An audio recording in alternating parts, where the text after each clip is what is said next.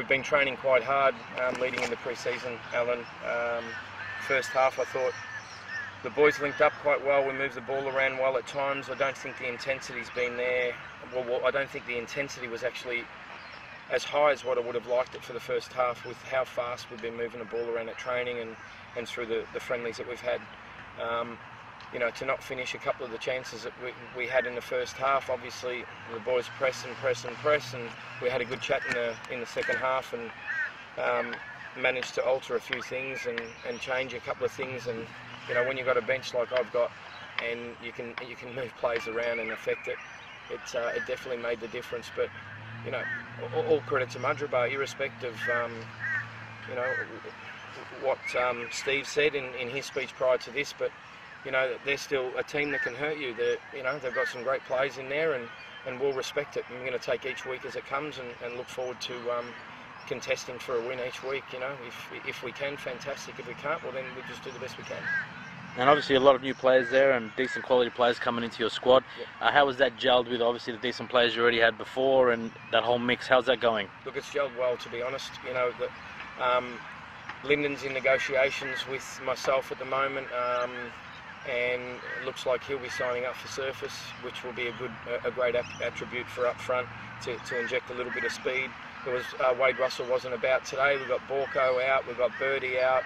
We had Tyler in having a run with the Rezzies today, and you know, to have the depth that I've got, it's been quite surprising, because come 2 weeks prior to the season you expect these players to disappear, but they're all willing to play for a shirt. They must be enjoying what I'm doing, and they're enjoying each other's company, and you know, is it going to stay like that? I don't know, but you know, answering your question, mate, they're gelling very, very well, because there's a lot of competition at training.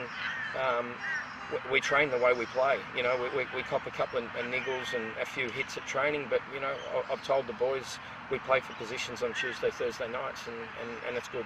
It's probably one of the better seasons that I've seen from Rezzies to my first year last year in competition at training, where everyone's contesting for everything. It's quite good. Yeah, I think we defended well first half. I don't think we even got the ball out of his own half, to be honest, so we had to defend well.